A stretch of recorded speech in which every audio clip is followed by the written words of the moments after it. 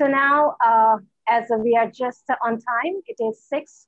So we are going to start with our next speaker, Professor Dr. Tom Ward. Welcome, Professor Dr. Tom Ward. So Professor Dr. Tom Ward is the Deputy Vice Chancellor, Leeds University, United Kingdom, and he is presenting on improving higher education during a pandemic. And this session would be chaired by Dr. A.K. Enamul Haq, Professor, Department of Economics, East West University, Bangladesh. So I'm requesting Dr. A.K. Enamul Haq to conduct this session. So. Thank you, everyone. This last session was very illuminating. Taught us quite an interesting thing on sustainable issues and how education can be molded. This is the session by Tom Ward, and Tom Ward is from University of Leeds. I believe that I was looking at his background. He's a mathematician, professor of mathematics, and then went to the university administration. Let me welcome Professor Ward to present his paper, and this will take about, the session is about 50 minutes. So let's see how Professor Ward will present, and then we'll have time for question and answer. So Professor Ward. Thank you. Thank you to the organizers. I will endeavor to share my screen. Please let me know if that is not working.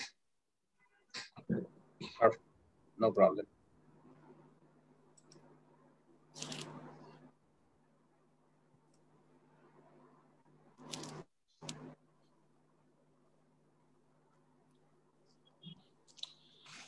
So while I wait for the screen to upload, let me just say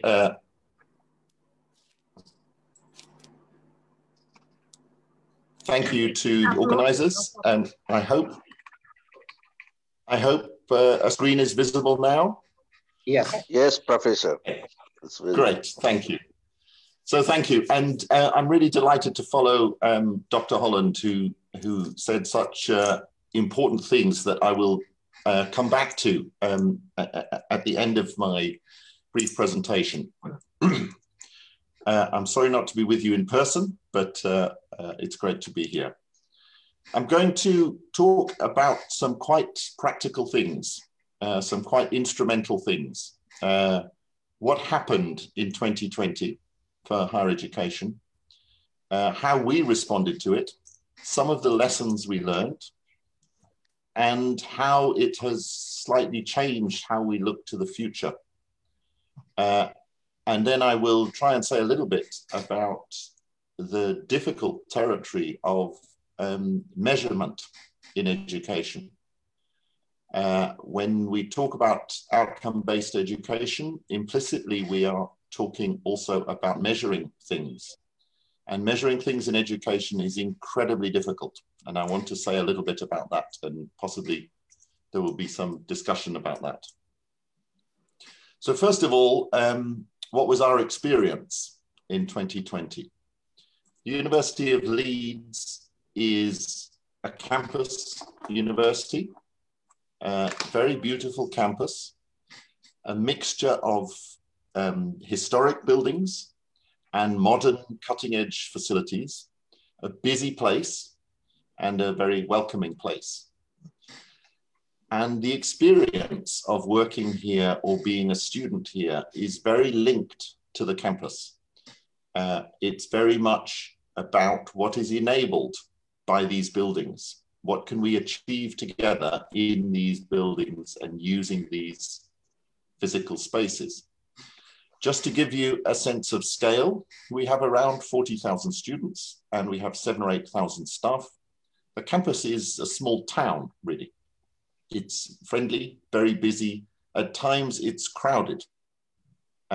So you can think of it as a town devoted to education and research. Now, we all know what happened in 2020. Around the middle of March, at quite short notice, we had to move off campus and switch to teaching online. We had to say goodbye to historic buildings. The one on the top left is often used for public outreach. So the whole city lost access to this building. We had to say goodbye to libraries. This picture is an undergraduate library, very much loved by our students. We had to say goodbye to the spaces and open areas on campus where people would meet and enjoy art on campus and social events on campus.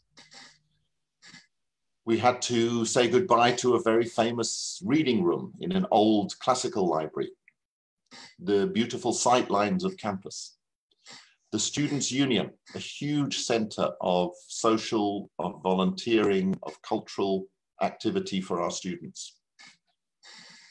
Our students and staff had to say goodbye to getting together physically, to the shared joy and excitement of what is possible when we're together doing education. Our students particularly were very upset at the realization that they would not be able to celebrate a graduation with family and friends in the normal way. We had to say goodbye at short notice to some facilities. This is a sports center and swimming pool. There are many facilities like this that we just had to abandon in the short term. Leaving the campus felt like a bereavement. And one of the things we learned to deal with was that sense of loss, that students felt bereaved of things that they had great affection for. And there are some lessons around that that we are still thinking about. And of course, this migration to online education landed very differently or meant different things to different people.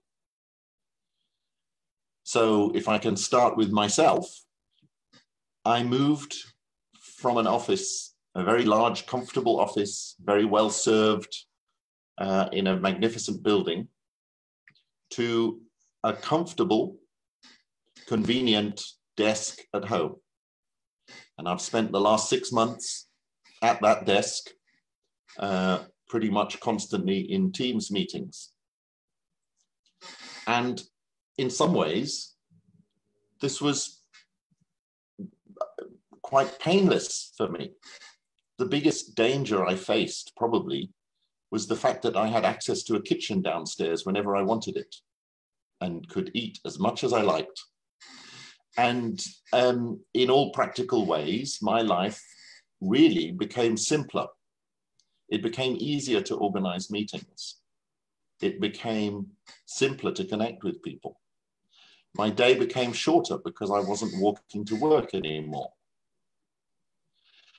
So that was an impact on me personally.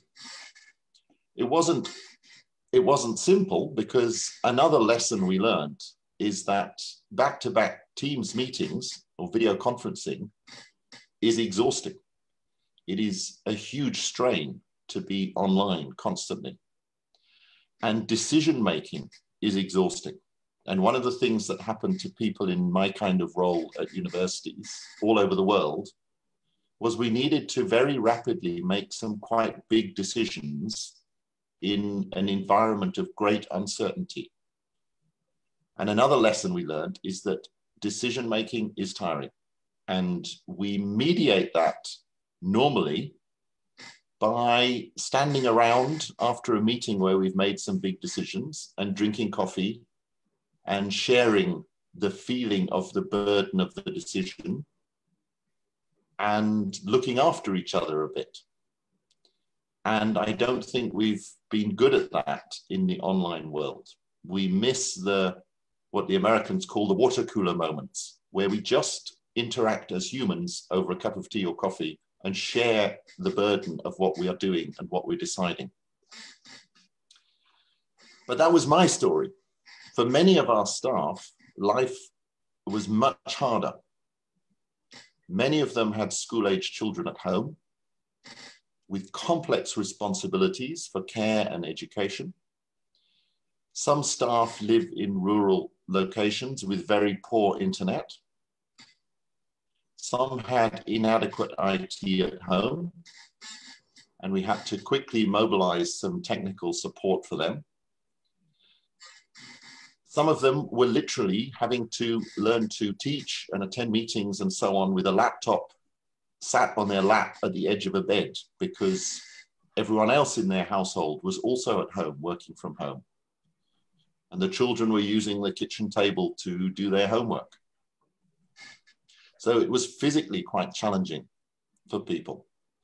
And I think the effort made there was huge, and the consequences in terms of tiredness and impact on staff well-being is very big. Most important of all, for students, the experience was very variable. Some international students could not get home because of visa conditions or COVID lockdowns. And if you imagine being the parent of a young person the other side of the world at a time of pandemic, the anxiety levels were very high, and it was very difficult for our students and for their parents. Many of our home students come from home environments that are quite challenging. Some of them, of course, went home to a place with a quiet room and a nice desk and good broadband and IT, and in fact, were looked after extremely well in great comfort. Some of them returned to households with no internet. Many of them returned to households with no adequate workspace. Many of them returned to households with no adequate IT equipment. And part of our response involved the mobilization of an enormous amount of support for students in that situation. All the students suddenly found themselves grappling with uncertainty and anxiety about the future.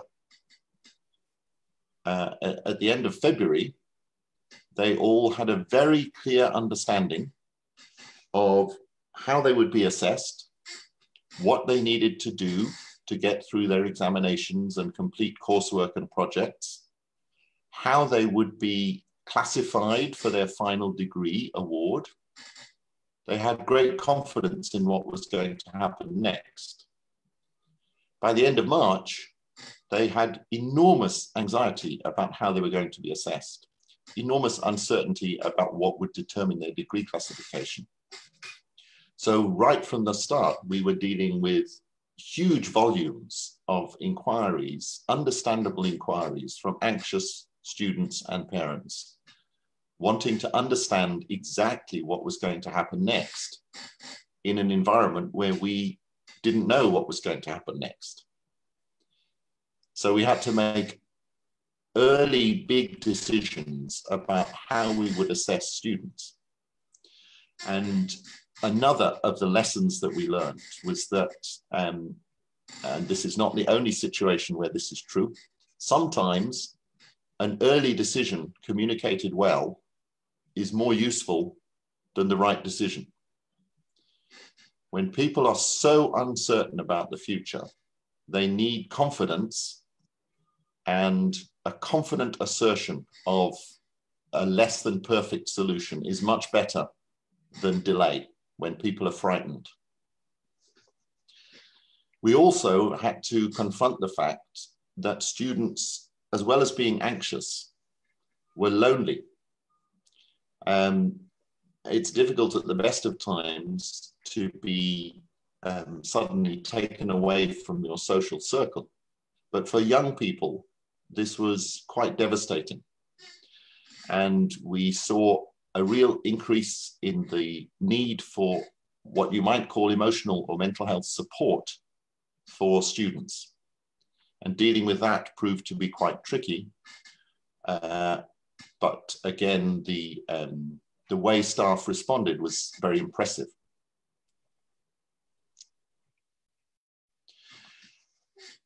With the benefit of the experience of 2020, it's possible to start to think about some of the very big picture lessons that we've been learning.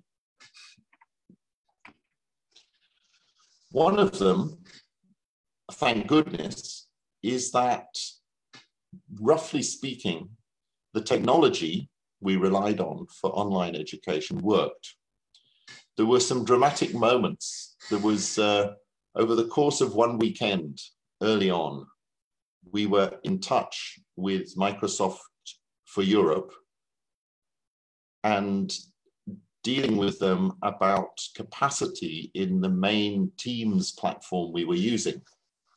And during the course of the weekend, they doubled and doubled and doubled and doubled again the bandwidth, in a sense, of the provision they were making for our university. And one of the lessons we drew from that is that when things get very difficult, or when you suddenly escalate the demand you're making, it is very reassuring to be dealing with the very biggest companies. So what happened, I don't know the exact details, but hundreds of people were mobilized within Microsoft over the course of that weekend in order to boost capacity. And I think we learned that some of the things we grumbled about, which include cost, for example, suddenly it was very comforting to have a huge global corporation trying to help us at a time of real difficulty. Our own IT services had an enormous job to do. We had to move equipment off-site. We had to provide equipment to people scattered in houses. We had to reconfigure a great deal of our IT infrastructure at short notice. And so some of my colleagues in IT were more or less working 24 hours a day until we got things underway. A particular difficulty for us, and I mean us in the broadest sense, for universities, I fear globally, is that universities are often targets of cyber attack.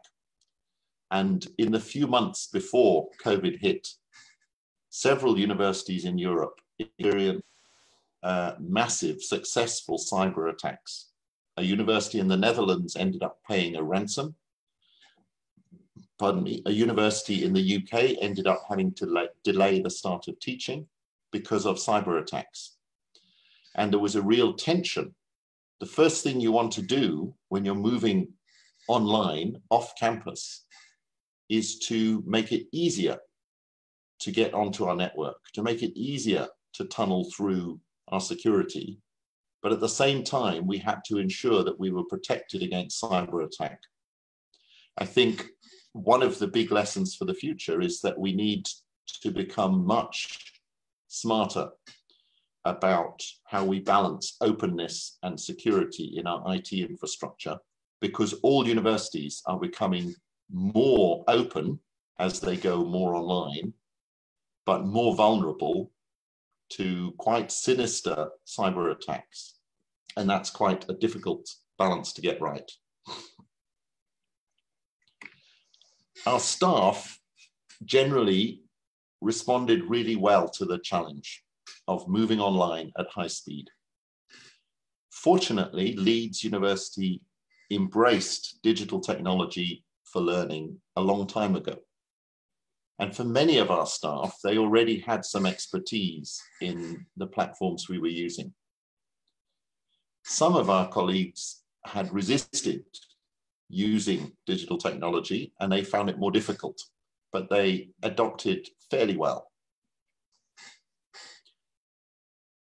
Our students, as I've mentioned, had quite diverse experiences. They generally coped well with new ways of learning and assessment. Their main concerns were about digital poverty. Students who were less able to access learning online.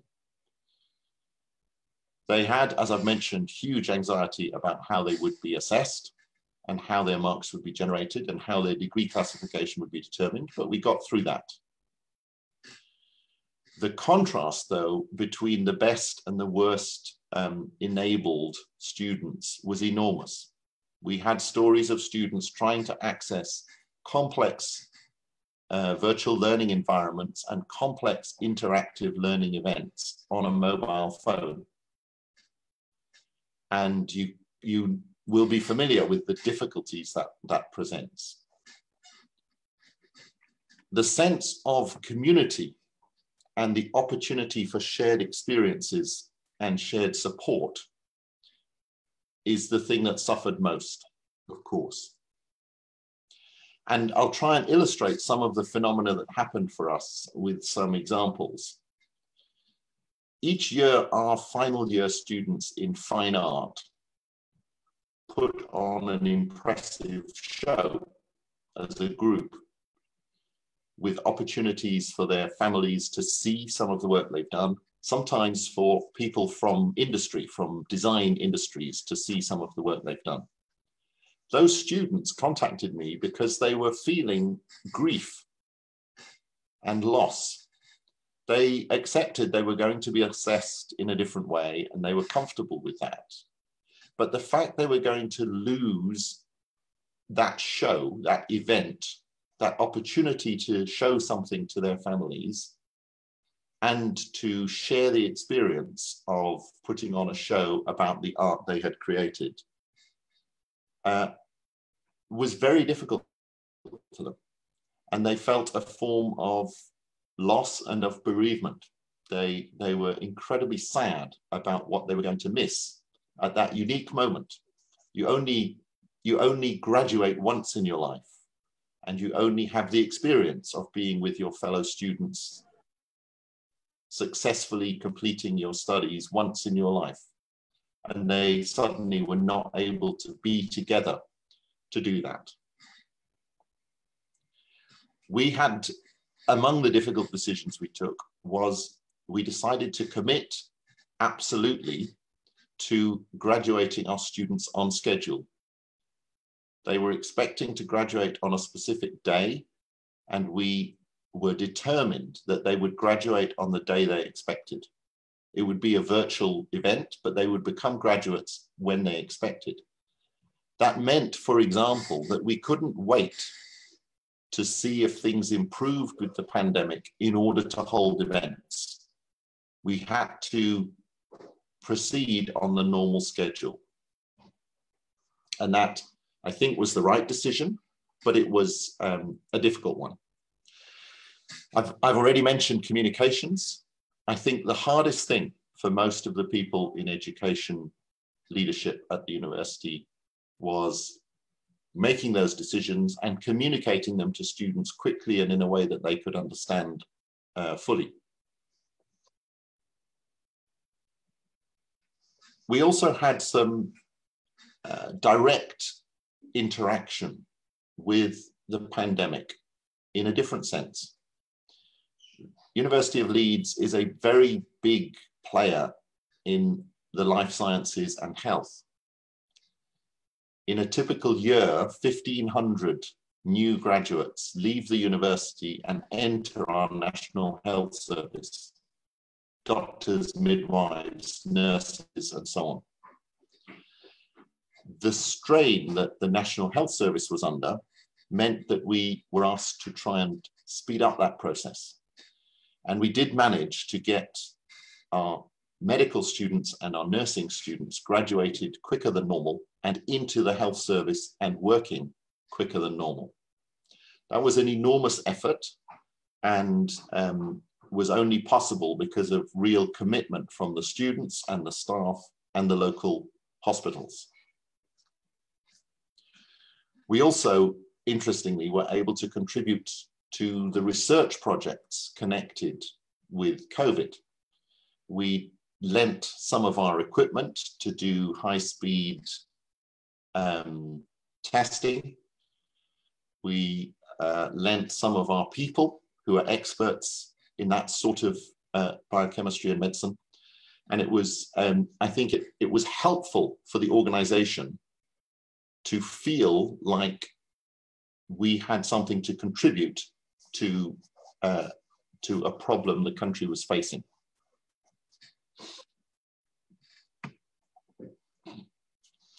So this strange image is from our Institute for Data Analytics. And I chose it because I think the future is different and complex. And I want to say a little bit about how educational futures are starting to look like for us. The first thing I would say is that the story I've just told you of how we responded to the pandemic and how we moved online was a tactical reaction to an emergency. It was not a planned approach. It was not strategic. It was not well evidenced. And very early on, in March, April, we realized that for the next academic year, and possibly for a longer term future, we needed to think differently about education. Putting material that you prepared and designed for face-to-face learning online is not online education. It is a poor cousin of online education. It's the right thing to do in an emergency. If you cannot get into the lecture theatre, of course, you should make your material available to the students. But it's not online education, and it doesn't deliver high quality. So we needed to start thinking about how do you design a curriculum? How do you design assessment for a hybrid model of education, which can be delivered online if it needs to be, that uses face-to-face opportunities when they become available? That unsurprisingly turns out to be difficult and new and unfamiliar and quite a challenge for staff. We all have our comfort zone of how we teach, and that's primarily comes from how we always taught, and to some extent comes from how we were taught, and learning new things is difficult. Inside that, the only thing that is easy is the content. The content, the factual content of the curriculum is not difficult to deliver in the room, outside the room, online, down a telephone line. But that's a tiny part of what higher education is. The interactions, the experience, the community, the feeling as a student that I am learning the craft and joining a community of practice in my subject area, those are difficult. And a lot of our focus over the year has been in trying to find ways to do that in this online or hybrid environment. Ironically, some things became very successful. So one of the interesting reflections from 2020 is that we do, historically, a university like Leeds does a lot of formal examinations. Large numbers of students sat in rows, writing, handwriting in paper books for a timed examination. It's always felt odd. For many of our students, they would say, this is the only time we write with our hands. The rest of their studies, their project work and so on, they're not handwriting. Their work environment will not involve handwriting, but their formal examinations do. Equally, pedagogical experts tell us that formal examinations measure something, but they don't really measure learning or deep learning very effectively. They measure a certain set of attributes, primarily how good you are at doing formal examinations. We were forced to radically redesign our assessments. And ironically, many of the assessments became much better, much more effective, much closer to what our students will be doing in the workplace. I bet everyone in this conference has experiences at work of saying, I need to write a report about this, something. I have several days in which to do it. I can access any resources I like. And at the end of that process, I need to present my report to some group of people and persuade them. That's what a work piece of homework is like. That's what a workplace assessment is like. And we found ourselves forced by the pandemic to make some of our assessments look like that. So ironically, in 2020, it's possible for the first time, our students were doing assessments that will be useful as an assessment of how good they are at what they are going to do as graduates. Unpacking that lesson is a long and complicated story, but is part of what we're going to be doing over the next few years. Planning for all this required enormous amounts of support for digital learning. We were very fortunate in that we already had a well-established digital education service with training packages and a lot of expertise.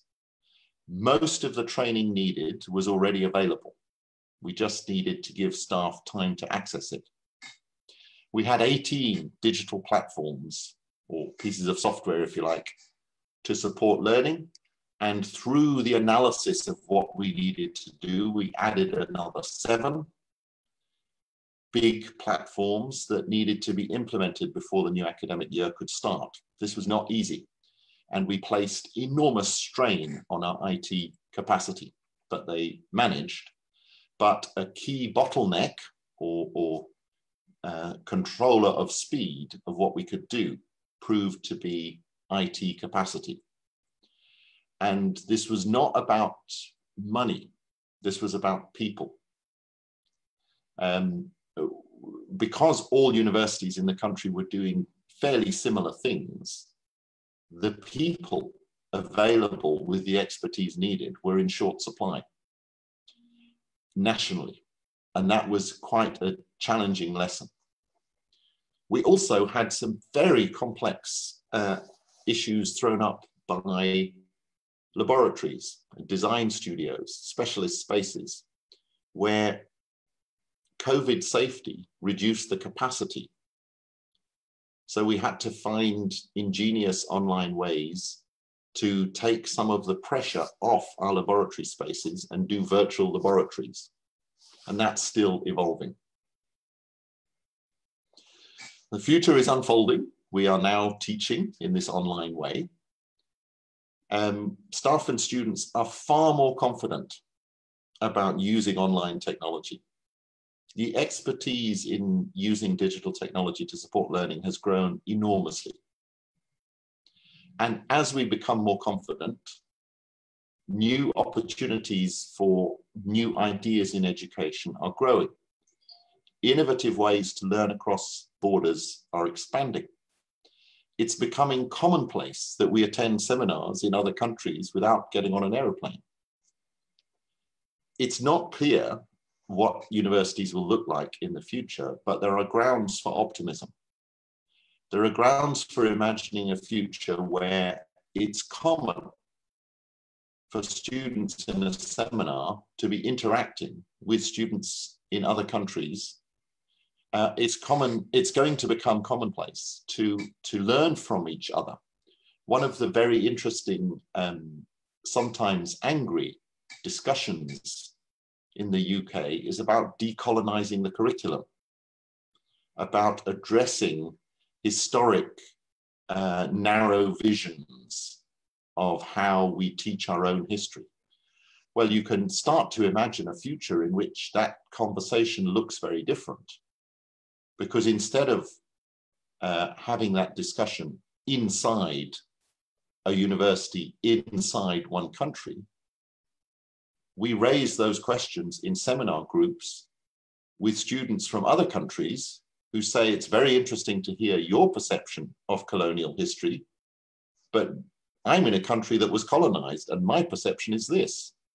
And we learn from each other in new ways because we've got used to the idea of just talking to each other in different countries using digital technology.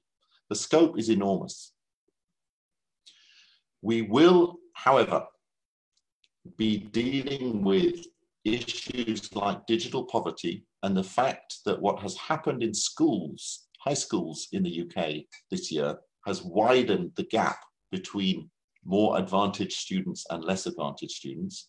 We're going to be dealing with that for many, many years to come. It's a huge impact and very problematic, and it's a global impact. Some of the responses to the pandemic have widened inequalities in access to education.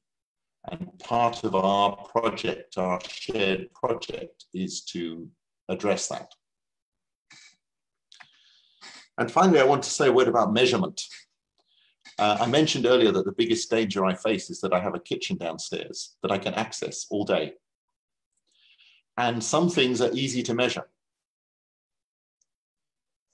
Sometimes governments particularly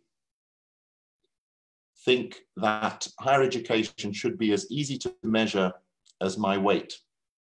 We just step on some sort of education scale and measure a number and say, well done or badly done. Understandably, students, governments, taxpayers, funders say that we put effort and resource and money into universities, and it's reasonable to ask for a measurement of what we get back. That's fair enough. We should be totally happy about that. But measurements can be problematical. And I'll illustrate that with two examples. Some policymakers and governments want to reach out for simple numbers. So recently, our own Minister for Higher Education said that she did not want to see any change in the number of contact hours in the move to online education. But one of the things we've learned about online education is that a 1 hour long didactic lecture delivered online doesn't work effectively. Online, you need shorter interactions and more interactive opportunities for learning. And so we are pushing back, saying, please don't pressure us to do the thing that we know is not the best thing pedagogically for our students.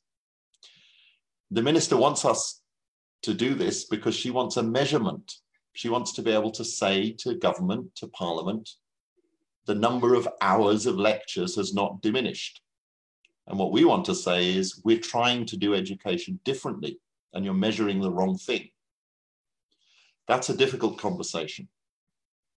Another example, for very understandable reasons, our government and the Treasury is very interested in using future earnings of graduates, salaries of graduates, to assess whether a university is doing an effective job. But this is hugely problematic.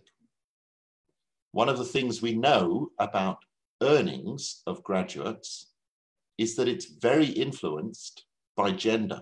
It's very influenced by region of country. It's very influenced by subject mix. It's not connected to the societal goods that Dr. Holland was talking about earlier. It's not connected to the sustainability agenda. It's not connected to gender equality. And it's nothing to do with teaching. So measuring future salaries of graduates creates another huge problem. Who would like to live in a society where every university tries to only generate graduates who will go into banking? We need graduates who go into lots of different things, and some of them will earn less, and we need to be comfortable with that. The reality, as we all know, is that measuring higher education, measuring education, is not a single number. It is a massively complex picture. And the starting point for measuring education should start with acknowledging that complexity. Outcome-based education, which places the student and their capabilities and what they can do at the center is much better than naive use of metrics. But it's very important that those outcomes are rounded, not just skills and knowledge, but what your graduates are like as citizens. How engaged are your graduates with environmental concerns, with gender rights, and so on?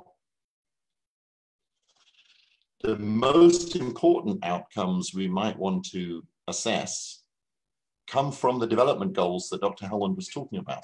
Of course, we want graduates to know their subject. I want to fly in aeroplanes designed by engineers who really, really know their stuff. But the 21st century will either see widespread environmental collapse, enormous damage to human well-being, and enormous loss of life, or it will see a dramatic shift in how we understand and interact with the natural world. The economic model of the 20th century is not going to be one that works for the 21st century. And the outcome we should aspire to measure for universities is how do our graduates contribute to a radical change in thinking that will produce a sustainable world where everyone in it can flourish and we can survive the climate and environmental impact that is the legacy we've inherited. So thank you for your attention. Thank you again for organizing this fantastic event. I hope I've stuck to time and have left some space for questions or comments, which I would welcome very much. Thank you. Thank you. Thank you, Professor Ward. I think you finished in 40 minutes, so we have some time, extra time actually. I have already seen some questions coming from the audience, and I'm going to read out. But thank you very much for telling us how you have coped with the challenges of the COVID. It's an enormous challenge for all of us. So the first question that I would is a question about arranging theory examination. Is possible? They're thinking this is possible. How do you arrange practical examination at your country, in your university? Is it at person? Can you suggest any case for countries where devices are not available for the learners? So if you can give us some lights on that, that would be pretty good. Those are two very, very difficult questions. I think the way we approached practical examinations was, first of all, to test very hard where they were absolutely needed. So I think, I mean, my lovely colleagues in some disciplines started by saying, we need lots of them. And then we said, really, really ask yourself very hard, what do you absolutely need to do to demonstrate learning outcomes? Mm-hmm. And the number shrank and shrank and shrank. There's a tiny bit of practical examination, and let's use practical in the biggest possible sense. For example, clinicians, dentists, you cannot assess and train clinicians and dentists entirely online.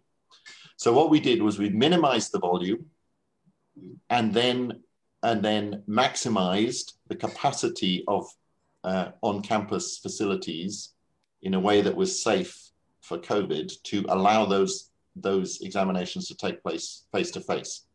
But the number turned out to be very, very small, much smaller than we thought at first, and much smaller than we've done in the past.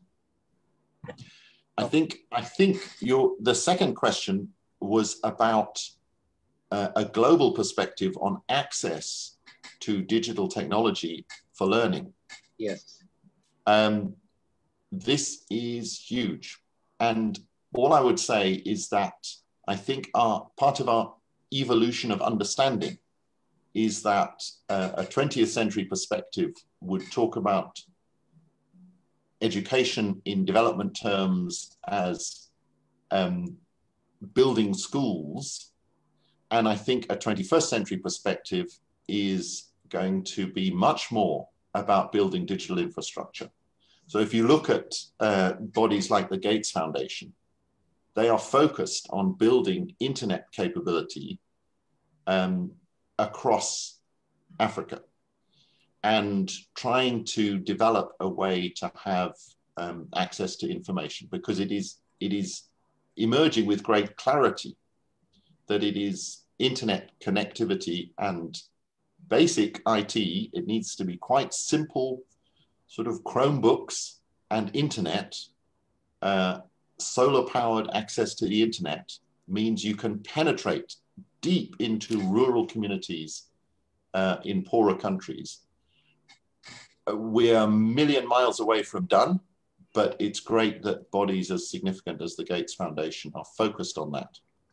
But that will be the great barrier to access in the 21st century will be, am I connected?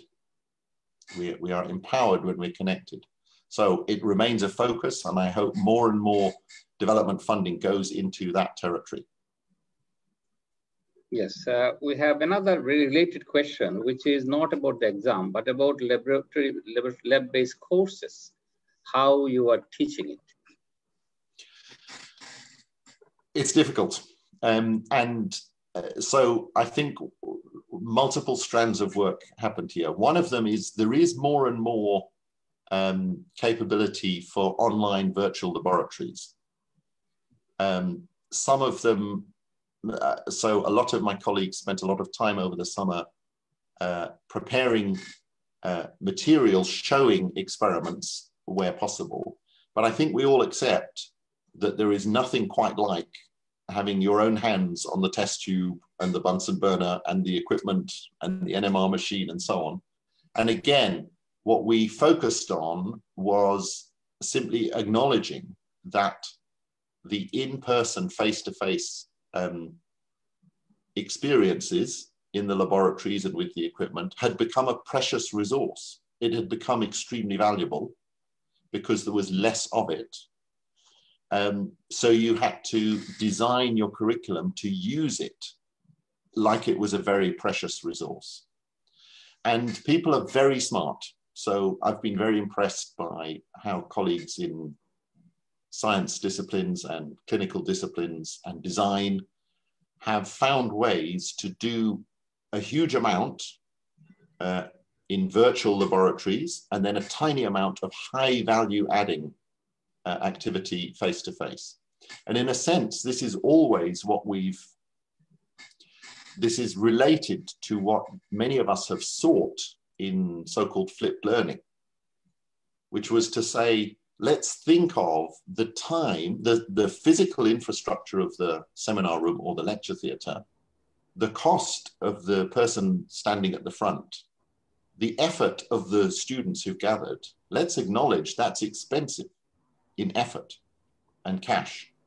Let's use it where it adds most value, which is not a didactic lecture.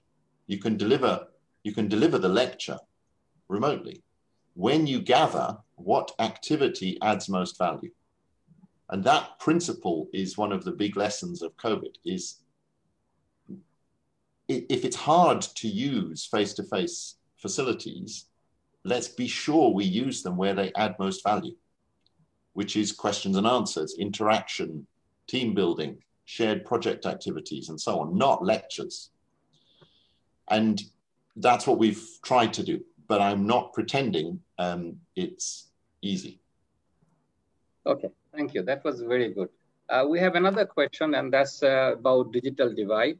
We know the digital divide that exists in the low-income countries. What about in UK?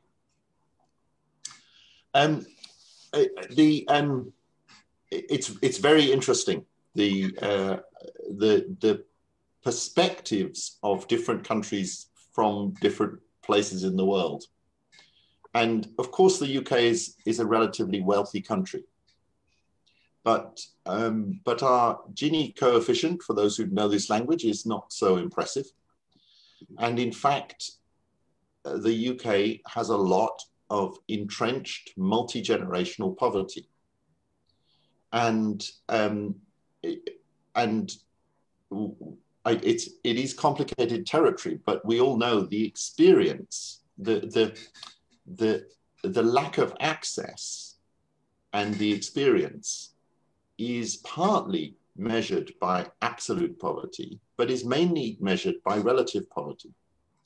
And being poor in a country like the UK or the US is very difficult because they're wealthy countries. So housing is very expensive, and transport is very expensive.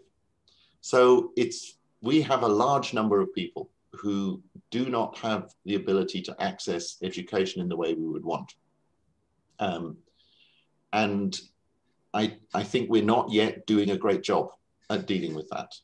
And our experience was, if I tell you that over the summer, one of the strange things we did was place an order for 1,500 laptops to distribute to students who didn't have laptops.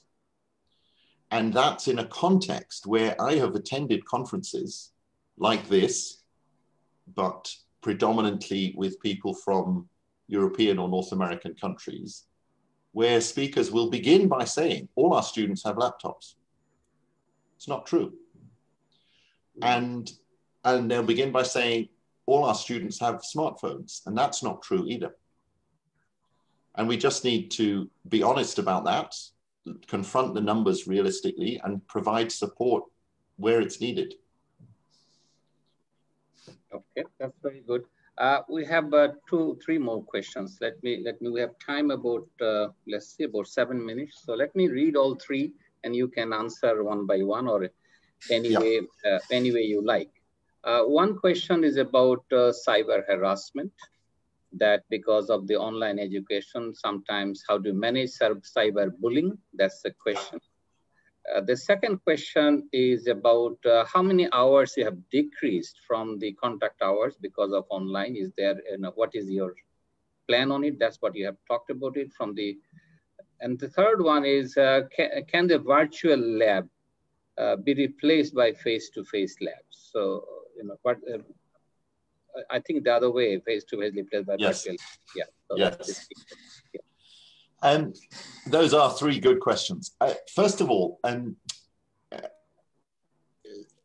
cyber harassment and online is a huge, huge issue. It was a huge issue already. And I think one of the online environment can be a toxic place, particularly for women. And that's a huge problem. If I tell you that a few years, so one of our national newspapers, The Guardian, has a huge, well-developed site called Comment is Free, where people can contribute articles freely, anyone can write, anyone can comment, and it's a big debating chamber. And some people did a research project to find out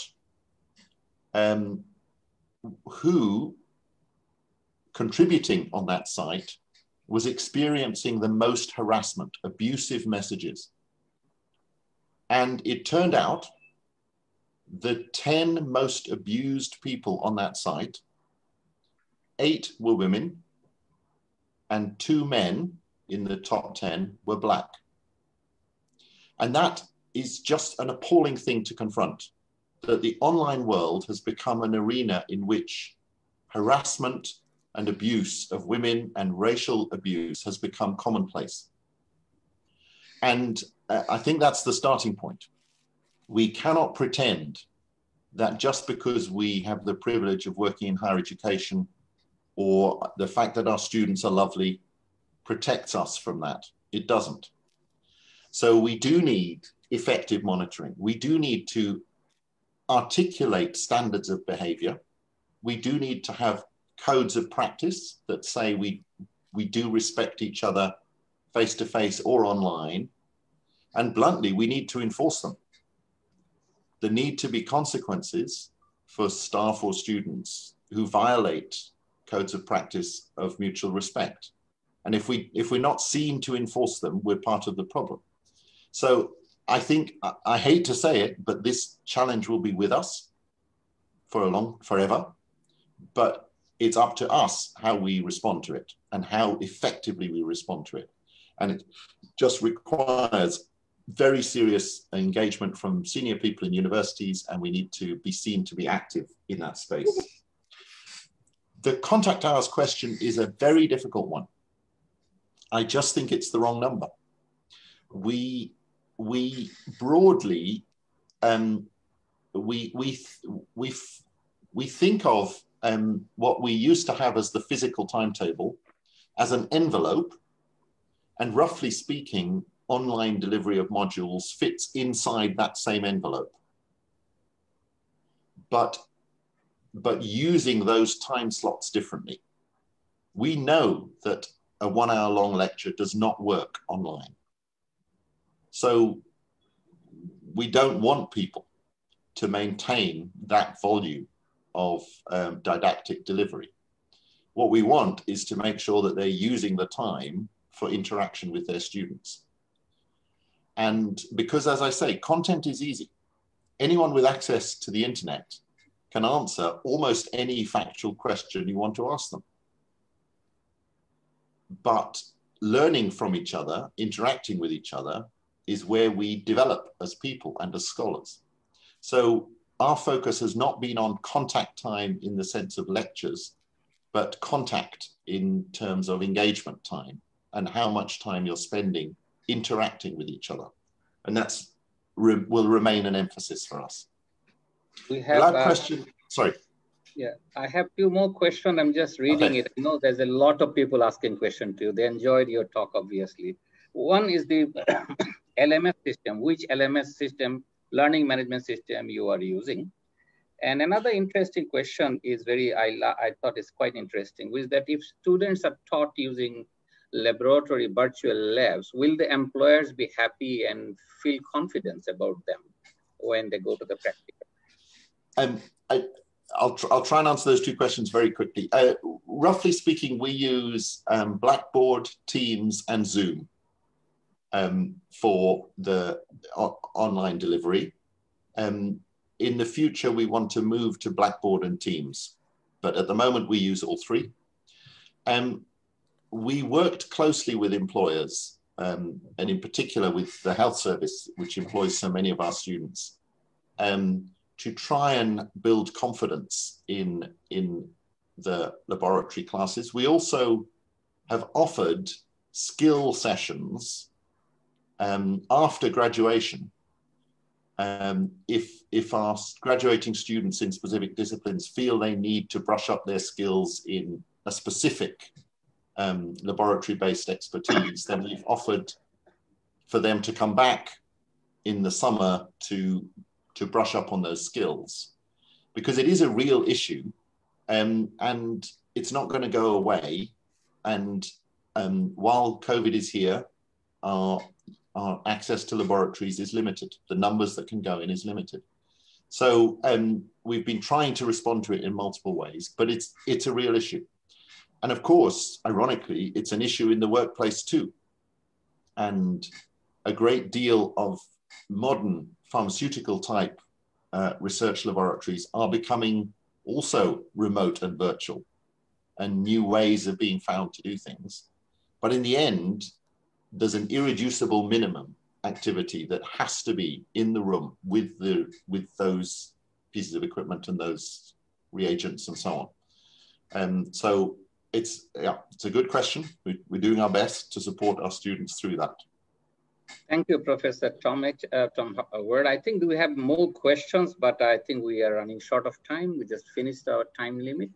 So I think I thank you very much for a beautiful presentation and giving us your feedback on how we have dealt with it, with the COVID scenario. Thank you. Thank you very much. Thank you all very much. It's good to meet you. Thank you. Thank you. Dr. Farhana. Thanks, Dr. Tom and Dr. Enamul Haq for in-depth presentation and a very good follow-up session. I think these sessions have facilitated our understanding about different aspects of higher education, especially the outcome-based education. So we are just at the end of this program, and I would like to thank our speakers, our guests, and our participants for your time and patience. And your participation made this event successful. I hope to see you tomorrow. at 8 p.m. in Bangladesh time. And the Zoom link will be available just at 7:30. So dear all, it would be great if you just spend 30 seconds to answer a question regarding this webinar. Thank you, everyone. See you on the next day.